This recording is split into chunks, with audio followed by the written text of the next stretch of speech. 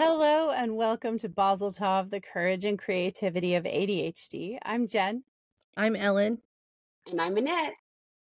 And we're here after taking a very lengthy summer break for many reasons. And we're back to tell you what the hell we've been up to, why the hell we took a break in the first place, and why we're so bad at communicating it. Yeah, hey, how about that?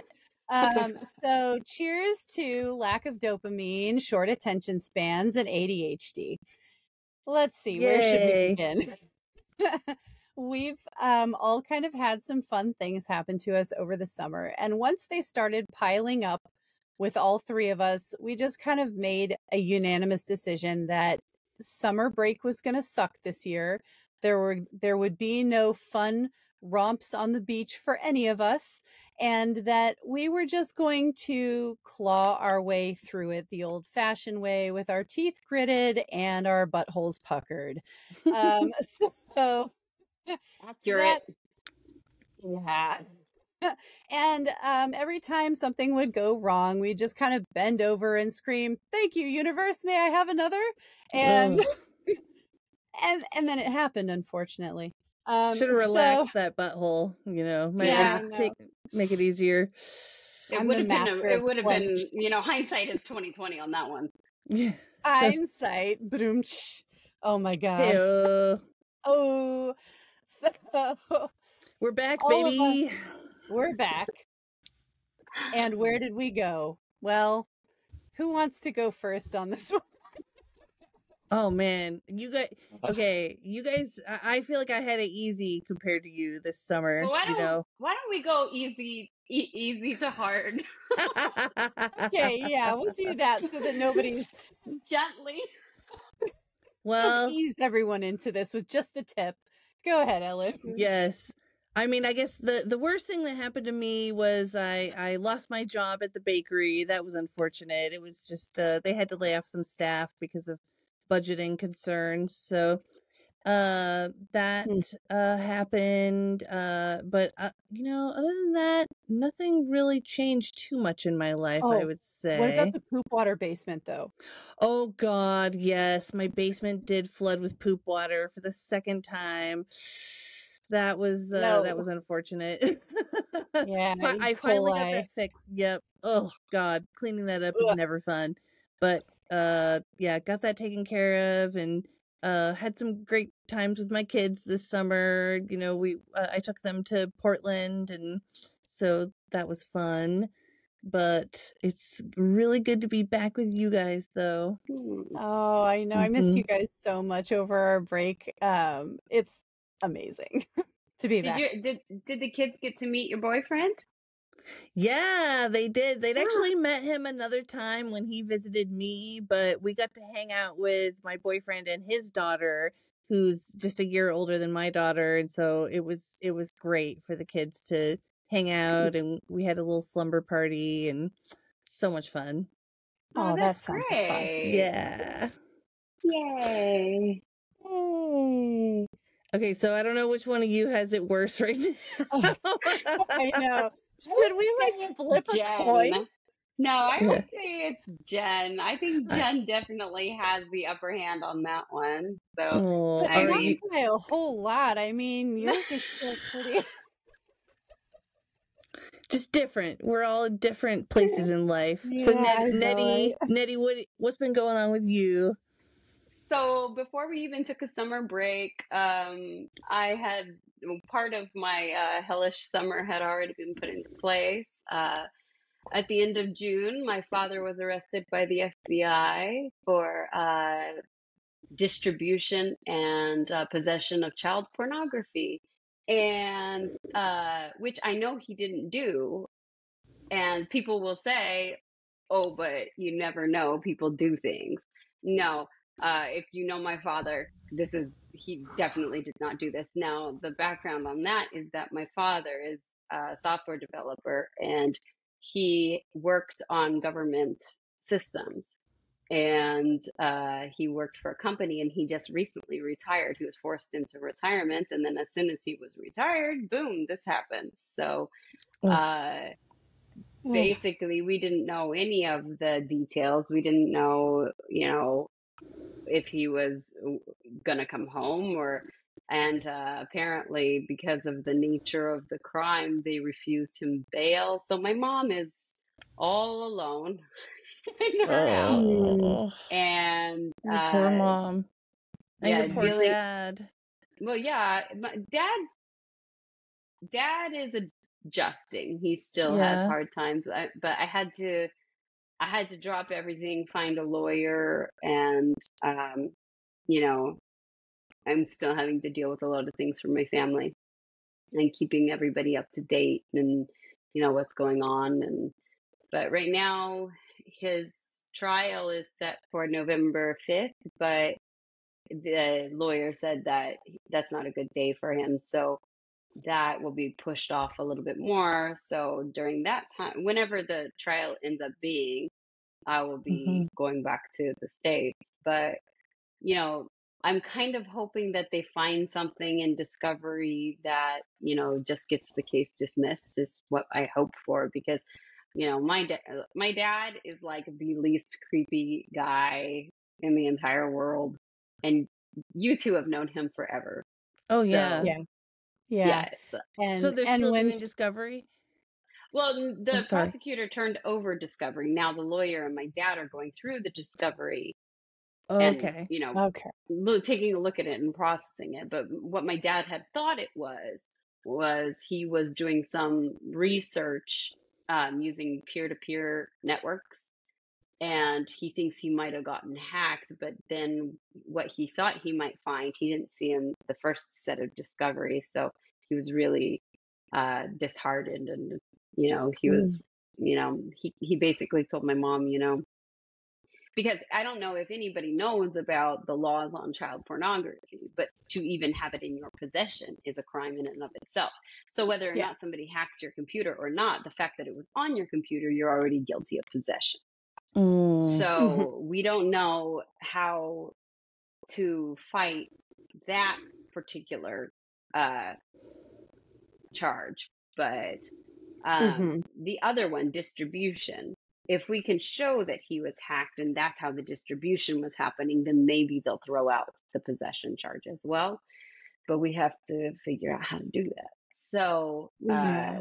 we have to hire an expert witness and we have to finish going through all the details. And my dad can't say anything to us because every phone call he makes, every person he talks to, except his lawyer, when his lawyer physically goes to the jail, it's all being recorded and it's all being Mhm. listened to by the prosecutor. So you can't say anything. So you can't tell your family what's going on. You can't, all you Mhm. can do is talk about your feelings or talk about other things. You can't get help. Mm-hmm. And Mhm. then the other thing that had happened was that my dad has diabetes and he has heart disease and, his health is not good. Well, they took his medications with him when they arrested him. But once he ran out, they didn't reorder it. So my dad was not getting his blood thinners. Mm. Oh, And no. that set off his atrial fibrillation. So he was just exhausted halfway through the day. And then they're Wow. feeding him like carb heavy foods because everybody thinks that people in jail eat really well. No, people in Oh, prison no. eat well. The federal prisons, they feed their prisoners much better. This is a county jail that my dad is in. He's in a federal, like he was arrested for a federal crime and he's being held under federal statute, but he's being held in a county jail. And so the Mm. food is crap. My dad's diabetic. Then they weren't giving him his insulin properly. They didn't refill his medicine. So I went ahead and made a big stink, and I called As you should the have. yeah, I called Yeah. the governor. I called the representative for their area. I said, this is Mhm. happening in your jails. I called the Mm-hmm. jail and launched a complaint. I had other people call the jail and launch a complaint. I had other people call the governor. And actually, my ex-husband used his, he's in the Air Force and he's an officer in the Air Force. And he contacted the governor using his own letterhead and Nice. basically said, you need to Very look nice into of this him. and you need, you need to look into this and you need to see, what's going on here. So the representative for their area ended up making a well call. So went, and had his staff go to the jail and look into it, found that he wasn't being treated properly with his medications. Finally, the jail asked for a list of his medications and his doctors. So now they're giving him his insulin on time, and now they're giving him his medication on time, but they didn't. So, Wow. Yeah. That's really dangerous. happened. Yeah. My Mhm. mom was like crying and talking to me and basically like, they're trying to kill him. They're trying to kill your dad. And I was like, Oh. yeah, kind of they are. I mean, the way that they're treating him, I can't imagine anything else. And I bet that's not the first time that's happened there. I bet that happens to a lot No, of people. a lot of people go into jail and they don't come out. Mm-mm. And Yeah. I don't think enough people are talking about this. Mm-hmm. But I have a friend of mine in California, and her brother was arrested for a bar fight and then ended up dying in a Redding, California jail days later. This is I think I know who you're talking unfortunately about. a story that is Or maybe Yeah, not. you probably way. do. No, you probably do. Yeah. Daniel's Oh. wife. Oh. Yeah. Yep. Oh Yeah. no. So, yeah, this is Yeah. unfortunately a story that is way more common than anybody wants to think it is. And there are different minority communities out there in the BIPOC community, especially Black people, who have been trying to ring this bell about, prison issues and jail issues and, issues within the criminal justice system. And, there are some of us who do read it and we know it. We've known it for a while, but a lot of, sadly, mostly white families do not understand the burdens that are placed on the families of people who are in jail or prison, and they don't understand how their family members will be treated. So it comes as quite a shock. And they've been hearing for years like little whispers of like, oh, the prison system is unfair, unjust, inequitable.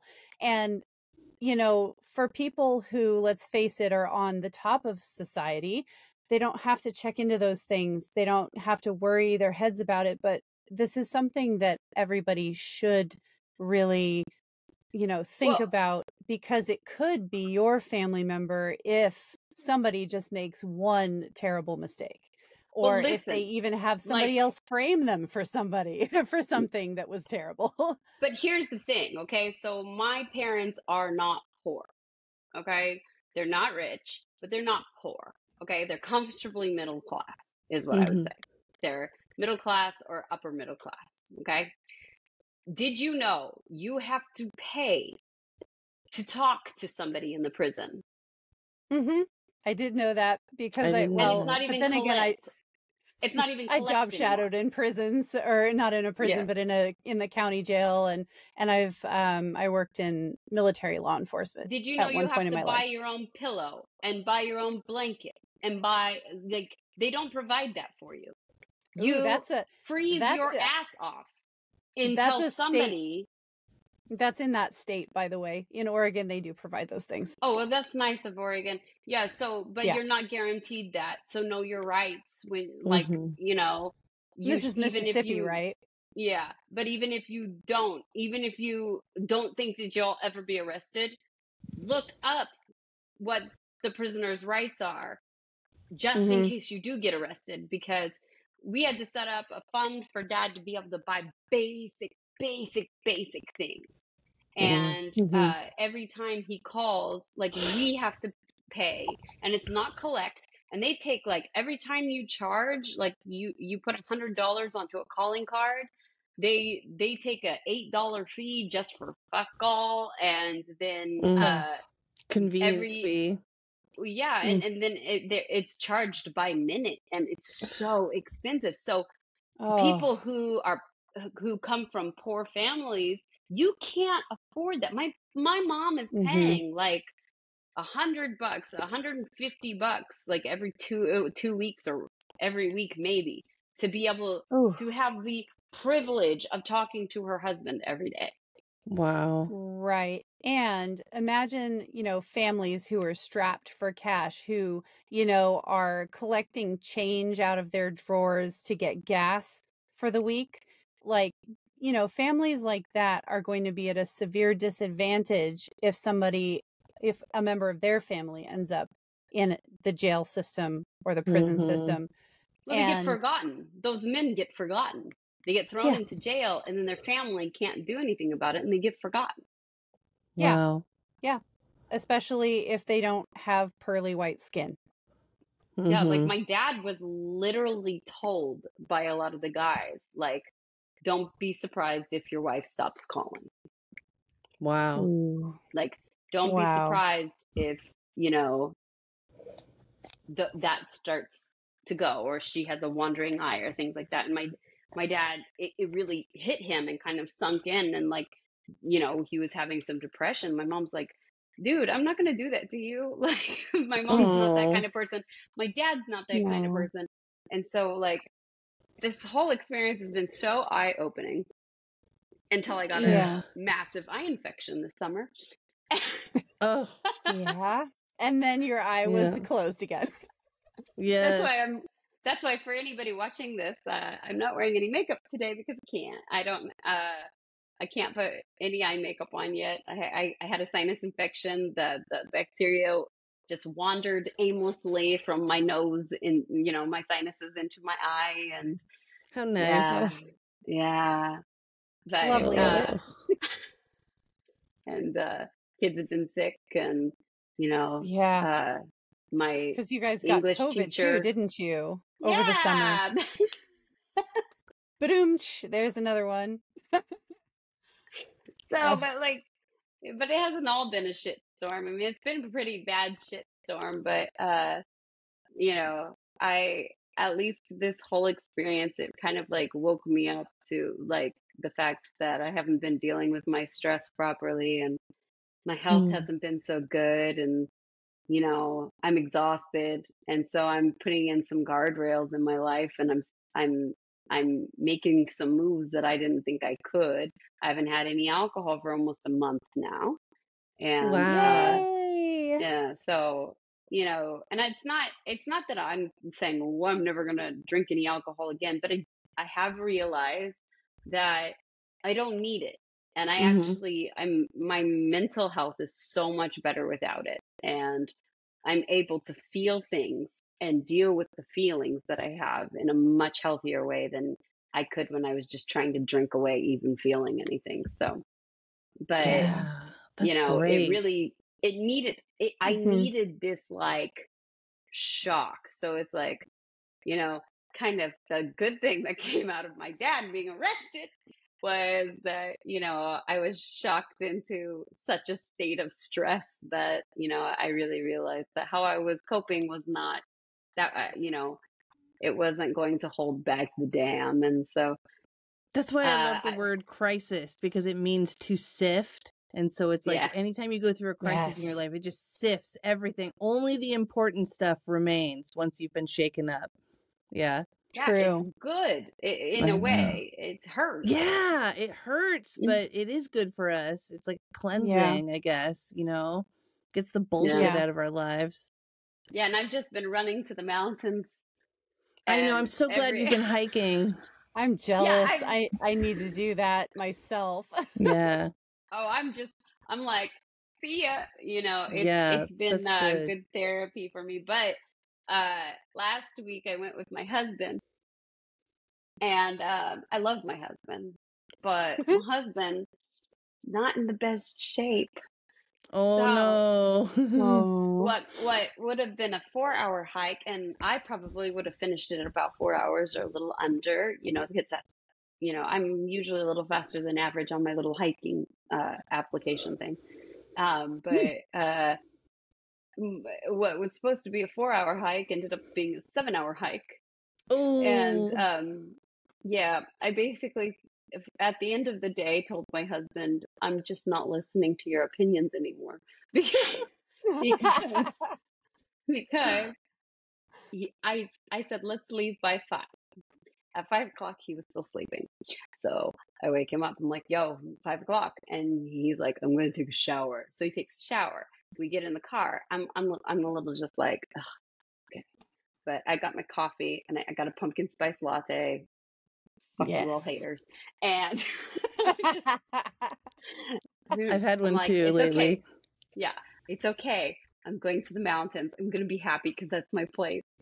So I put in the GPS, and my husband looks at it. He goes, "That's wrong." And I'm like, "No, it's not." And he's like, "Yeah, it is. When I checked yesterday, it was only 2 hours to get to the mountain." I go, "Babe, did you check all the way to the trail parking lot?" And he said, Oops. "No." And I was like, maybe that's why I wanted to leave at 5. And he goes, "Oh, I understand." It's like, okay. So we get there. There's like almost no parking. I magically found a parking space. It was great. And so I was like, yes.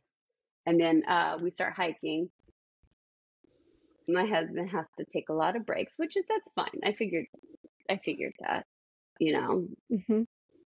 He drank half of my water and all of his water.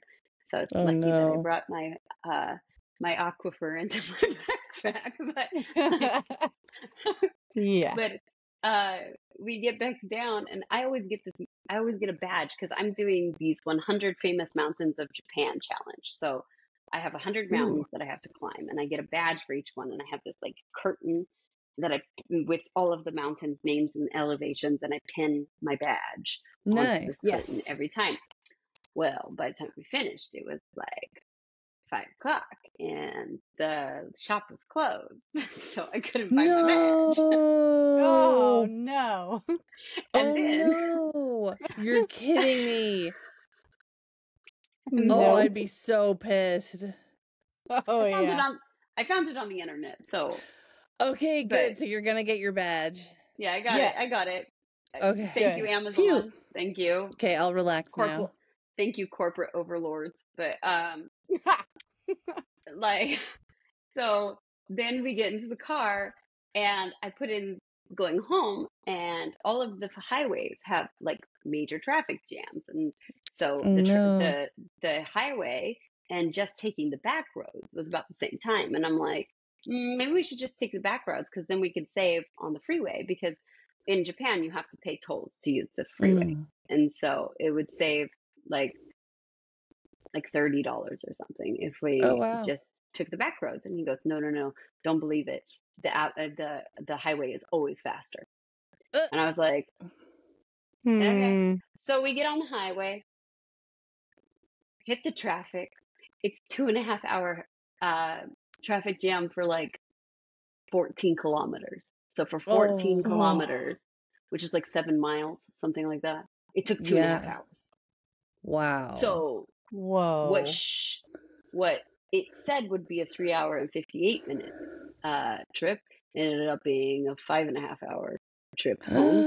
So Oh, back my roads would have God. been faster. And so at that point, I just kind of said, yeah, no, I'm not listening to you anymore. Yeah. Yeah. You learned. Oh man. But other than that, I Sometimes mean, you just kind of have to listen to somebody who's driven there before and maybe knows things. yeah, and so this week, because there's 2 mountains that are both the 100 famous mountains that are right next to each other. And if it was just me, I would have hiked both of them in one day. And, it would have been good. But I knew my husband couldn't do 2. Like that was never in the cards. And so this week I told my husband, I was like, I really love you, but on Sunday, I'm going to go climb this other mountain and I'm going to go by myself. Yeah. Oh, I'm sure he understood. He's like, that's okay, I'm Yeah. still sore. I'm like, Yeah, it sounds like you're more into hiking than he is anyway, but that was really sweet of you to take him with you. yeah, well, Yeah. he wants to take videos and make YouTube videos. So I don't know. Oh. But he told me, he goes, take the GoPro. So now I'm going to be just the goat going up the mountain with a GoPro, I guess. Nice. Yep. I mean, Feel free if anybody's into hiking and you want to see what hikes are like in Japan, you can follow me on Instagram, Nediyama, or on TikTok. So Yeah. Yay. yeah, Hiking Awesome is pictures good. too. yeah. Mhm. They're And very pretty. sometimes I torture my children with it too. Excellent. Yes. Okay, Jen, tell us the shitstorm of your summer. Oh, okay. Summer shitstorm. We're doing this. But first I do want to to validate something Annette said earlier about her parents. They are some of the sweetest people on the face of the earth. And Mhm. I'm one of those people that, when I was growing up, some of my friends' dads were really super creepy with me, and never, ever was Annette's dad super creepy with me. Not even once. He's just not the kind of, when she says he's not this kind of person, and if you know him, you would know that. I know what she means by that. It's hard to explain, but he's extremely honorable to a fault. And I just wanted to put that out there so that she wasn't the only one saying it. Thank Because you. when you're welcome. It's when you get into a situation like this, you kind of feel sometimes like you're the only one who's, saying all this stuff, and like, how would anybody else believe you, because they have no basis to believe you. And, Yeah. And it's there's such a absolutely, loaded charge. It's such a it is, loaded it's charge. Mhm. loaded, People and hear that, they hear that word, they hear yeah, child pornography, and they just already form an opinion. Mhm. And yes, I yeah, did too. I'm there's, guilty there's a lot of until now. bias when it comes to it. And, the most natural reaction is to be like, well, what if it is a real thing? And oh my God. And it puts the doubt in you. But, this is just not the kind of person that, it's all wrong here. Mhm. There's not a single piece of this that really fits too well. And I think that's the most frustrating part of it, and the kind, the thing that we were all kind of agonizing about separately, and mostly Annette, because this is her family. But we've known him for a long time too, and so we were all just kind of like, wow.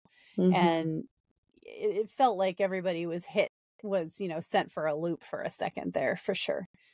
But as far as my own hellish shitstorm of summer,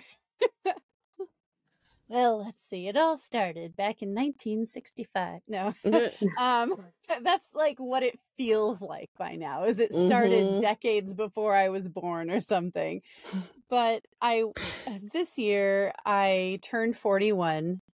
This last spring, and they were like, "Oh, you haven't had a mammogram yet, so you get to go in for a mammogram, and later on we're going to schedule you for a colonoscopy, and look at all this fun you're going to have." And I was just like, "Great." Mhm. Stupid. Like, that's kind of what you feel like when you go in for your first one. And, so I went in, and to be honest with you, like, I have heard so many horror stories about mammograms and squeezing your boobs, and like how horribly painful it is. Guys, it is really not that bad. Like, I have very large and very dense breast tissue, and even like even at like maximum pressure, it's not that bad.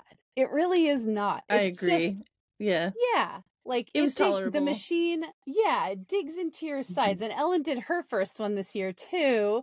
And so we were kind Mhm. of commiserating a little bit. Like, oh, Yeah. you gotta spend this time in your day and whatever. And I felt like it hurt my ribs more than my actual boobs. So I was actually like a little annoyed when I left. Like, why did everybody try to scare me like this? What is this? I had nothing to be afraid of. I went in for this thing, absolutely nothing to be scared of here. So, just like they told me, they gave me a call back and said, "Hey, we need you to come in for a second one, because whenever you have your very first mammogram, you usually get called in for a second one."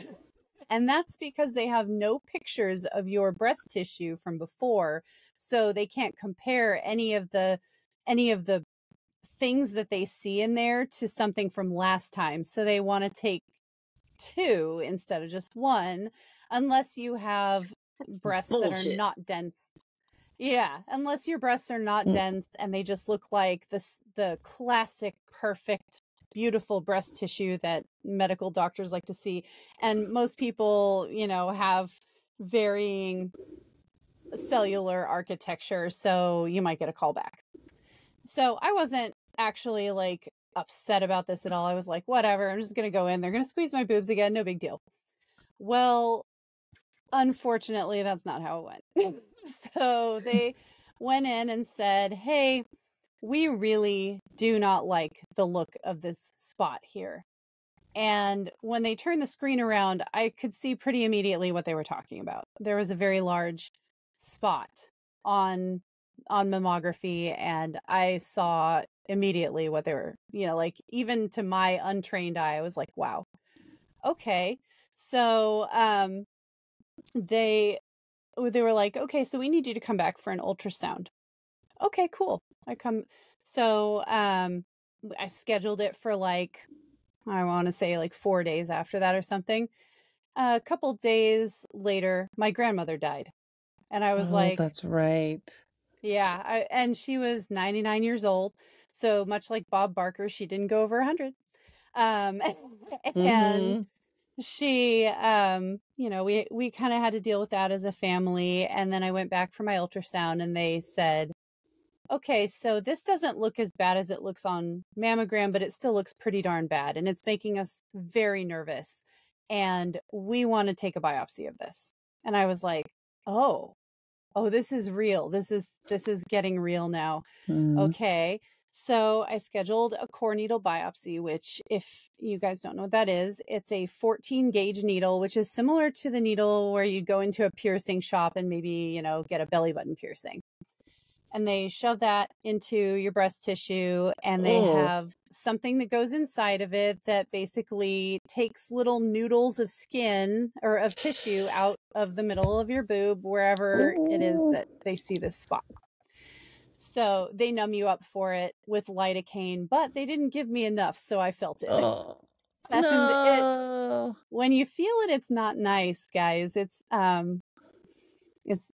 just isn't. Ow. There's no way around this. It stings, it burns, it hurts. Yeah, you want the lidocaine to work. The getification of the titties. Yeah, I called them boob noodles and I looked at them in the little formalin vial. Oh So, my of God. course, because I'm so mature, I came up with a nickname for them.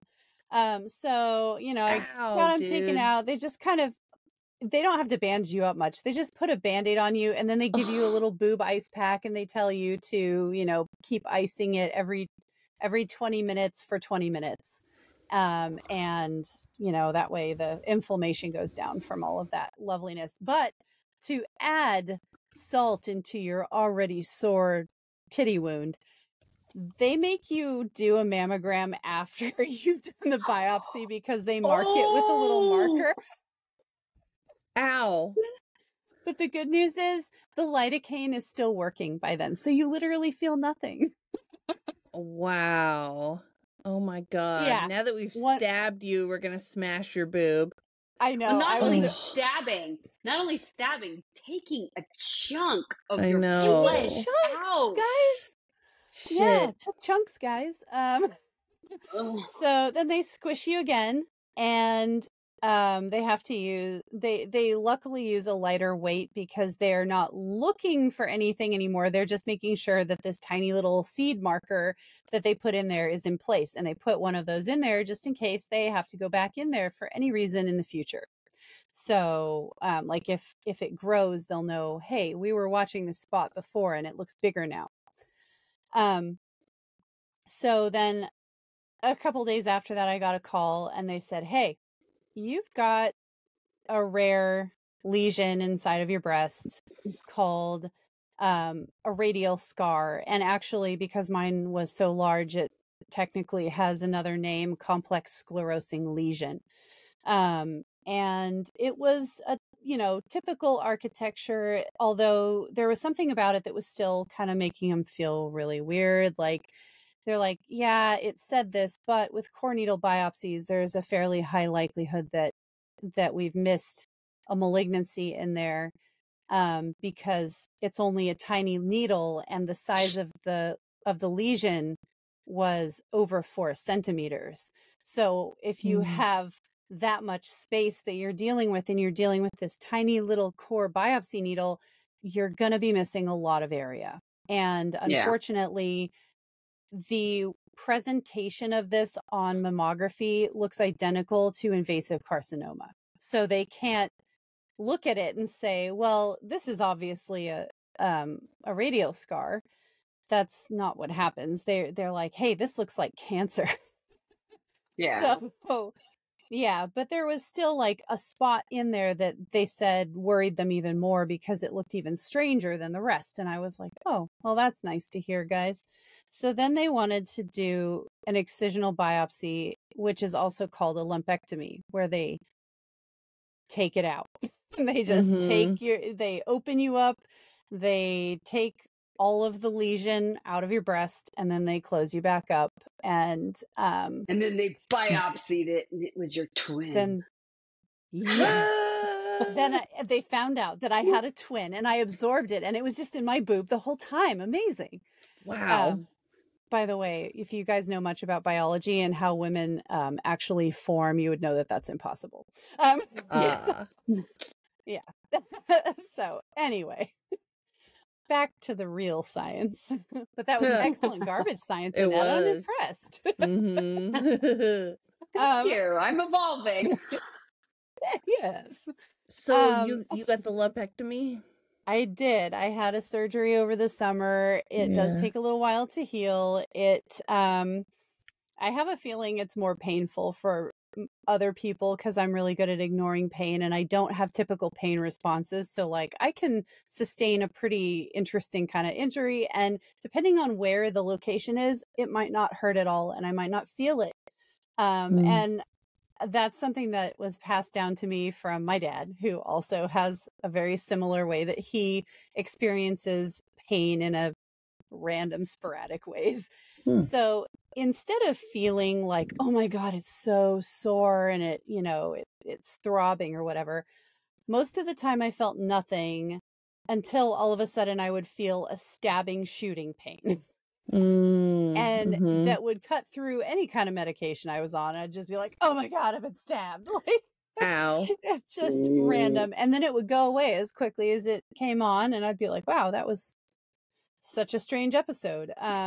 Or like, and it would just happen, randomly over time. Sometimes it still happens, where I'll have a random stabbing pain, even though I'm, mostly healed up. I think there's probably tissue inside that's still fully healing. But it's been more than a month now, and so it's pretty healed. It's fairly healed, but there's still some stuff going on there. Like I can tell that there's just a little bit more swelling in there that's going to go away at some point.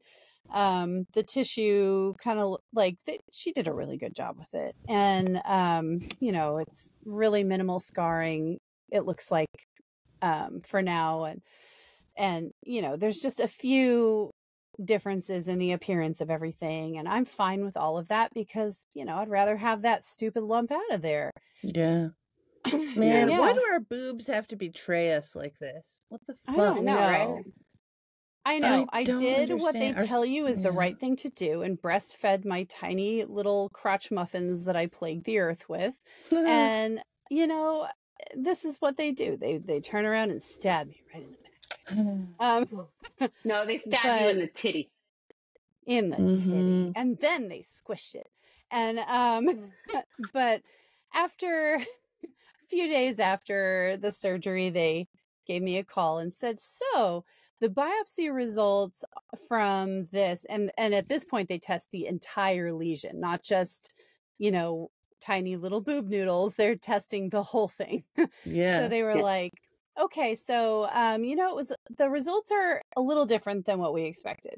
We saw that there was a radial scar there, which is what we knew before. And there were papillomas, which we knew about before, which were they're strange growths inside your milk ducts. They already knew about that from the first biopsy, but they found something else. They found something called lobular carcinoma in situ, or LCIS. And that means that I had little tiny cancer cells that were inside of the milk glands, but that they had not spread outward. So it's not invasive carcinoma. They don't consider it cancer. They consider it like a precancer, if you will. And it comes with a fairly high risk of developing breast cancer in either breast over the duration of your lifetime. So I got told that I now have a 57% chance of developing breast cancer over my lifetime. And genetic screening was highly advisable, and I'm still waiting for the results of that. And Oh yeah. they want to put me on chemo prevention medication, and I will have to be in touch with an oncology office for the rest of my life. Probably, like, they're gonna oversee the care and order the necessary tests. I'll have to have annual mammograms and annual MRIs on my breast tissue. The first MRI is in about 4.5 months. Dude, Right, So but I'm like, so glad they caught this yeah, early though. yeah, that's what I they was Yeah. said saying. they found This it is in there why for a long time. mammograms, don't miss your mammograms, ladies. Mm-hmm. Do your No. mammogram. I have, And I'm in sin because I haven't done mine yet. I got the notice that I need to schedule it and like a year ago, and I haven't done it yet. But like, Jen has inspired me. Like, I gotta go get my titty pictures. Yeah, get your titty yep, pictures. Mm-hmm. definitely get them. And whatever is in there, just face it, if it ever Yeah. comes along. But sometimes life can surprise you, and this did surprise the hell out of me, because even despite being overweight and having polycystic ovarian syndrome and having ADHD, I have never been considered unhealthy by doctors. I have continued to exercise, and even though I'm overweight, I am still healthy. None of my labs have ever come back abnormal for anything. So, as far as we know, there is no breast cancer in my family, or any other cancer except colon cancer. That's the only one that we've been able to track, and that we're not sure if that's a familial genetic thing or if that was random. So to hear that I have such a high chance of developing breast cancer over my lifetime, it basically just took all of the air out of my lungs. I was just like, oh my God, are you kidding me? Like 57%, that's almost 60%. That's like very close to if not when, or when not if, like, because most people say Yeah. if I ever get it, or if this happens, but with me it's almost to the territory of when. So it's, you almost feel like you're waiting for that moment when something worse is going to happen. And every single time I had an appointment, and I had so many medical appointments this summer, I just expected to hear something new and worse. And it makes you kind of paranoid, and it makes you feel panicky. So my anxiety went through the roof. My depression also kicked up. I felt kind of hopeless for a minute. Even though I didn't have like cancer proper, I still had cancer light. And by the time I went in to see a medical oncologist, the person that I was speaking to said this was probably in there since you were in your like 30s, maybe even your 20s, because of how large it was. And yeah. Could you feel And it? Could you feel the lump? Oh. No, because some breast lumps you can't feel, especially if you have dense breast tissue like I do. So if I had breast tissue that was not dense, I would probably have been able to feel it. And in fact, once I knew where it was, I had a period, and my breasts kind of, how they kind of like swell up just a little tiny bit, and like they kind of ache a little bit. I could feel where it was after I already knew where it was. But because dense breast tissue can feel kind of lumpy for completely normal reasons, that's all it felt like, was just a teeny tiny, not even like a a pronounced bump. Like I really had to sit there and go, oh yeah, maybe that is what that is. It still wasn't too apparent. So yeah, so this stuff can kind of take you by surprise. And if you are up for a mammogram, definitely don't delay because you could regret that later. Because they said that if I had left this until I was 50, chances are it would have developed into a lobular carcinoma by that point, an invasive one. And then I would have been dealing with actual breast cancer, possibly a double mastectomy, which is still on the table, by the way. That's another thing. Part of this lovely shitstorm summer is they're not sure yet whether they're going to suggest a double mastectomy and full hysterectomy for me. Well, I would and assume that would come with your genetic testing, right? Yes. Yeah. We have to know the results of the genetic test. Given the fact that the chance was as high as it was, the medical oncologist said, we're going to just not start treatment until we know the results of the test, because there's a chance that we might just have to take everything anyway. And then, you wouldn't have to take this medication that has some potentially toxic side effects. So, he was all for waiting and, and seeing what happened with that genetic test, since it takes, maybe like a month to get back. Right.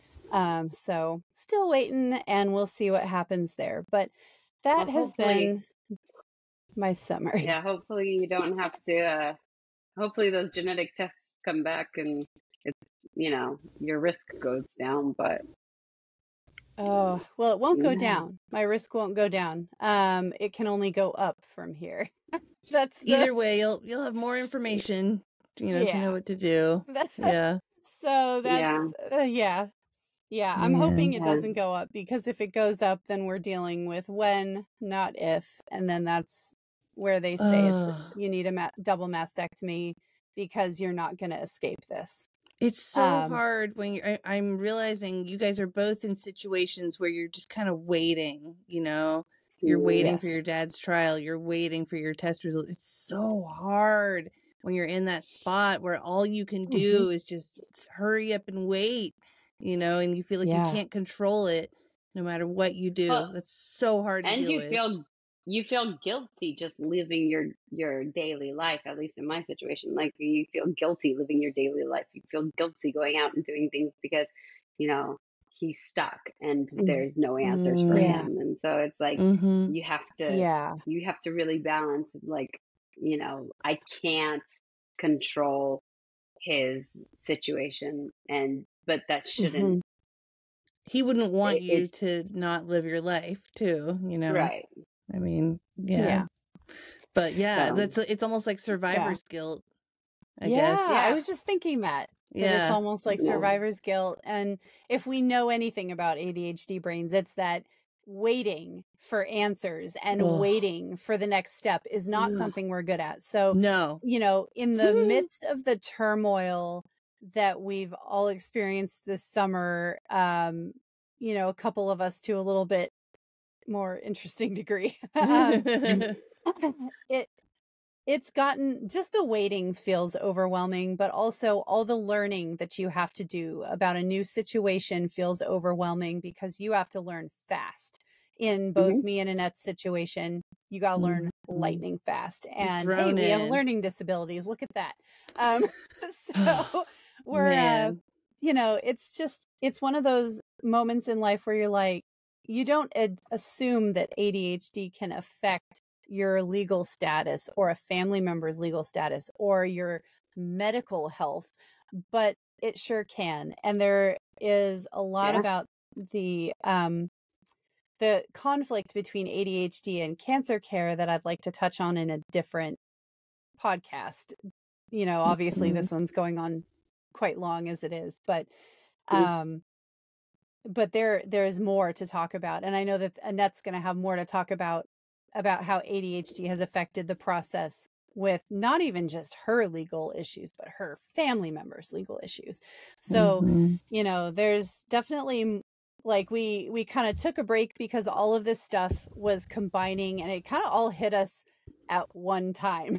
And Mhm. we were like, okay, we need to take a break from the podcast for our own sanity because we have a lot to learn and adjust to in a very short period of time.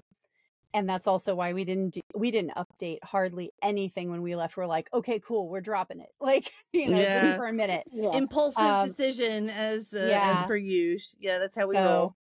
sorry about not communicating well, but we Hey, it's an we were ADHD all podcast, it what are we is. gonna do? Clearly, and we're not masking here, so No, we don't do that No. anymore. yeah. But it's like So yeah, just like I don't know, just like have grace for us because like, Yeah.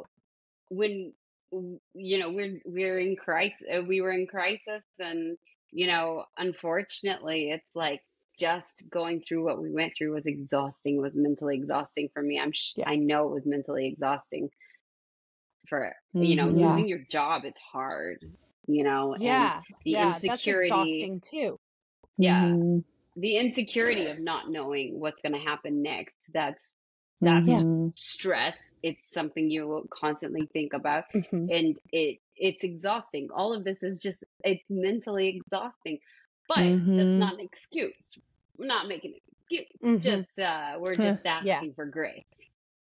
Yeah. Yeah, we're asking for forgiveness, everyone, and just a little bit of understanding. And there are times when, later on, if I have to have a series of very large surgeries, there might be more times when either I'm missing or we're all missing, or, like if Annette's her father's trial is longer than expected, or if it ends up clashing, like we might have weeks where we don't create a podcast during those times. And sometimes it might just be we're missing one. Sometimes we might miss 2 or 3 weeks in a row. It just, like, right now there are a few things that we just don't know what's going to happen. And I mean, this is our yeah. hobby. We are doing this for fun.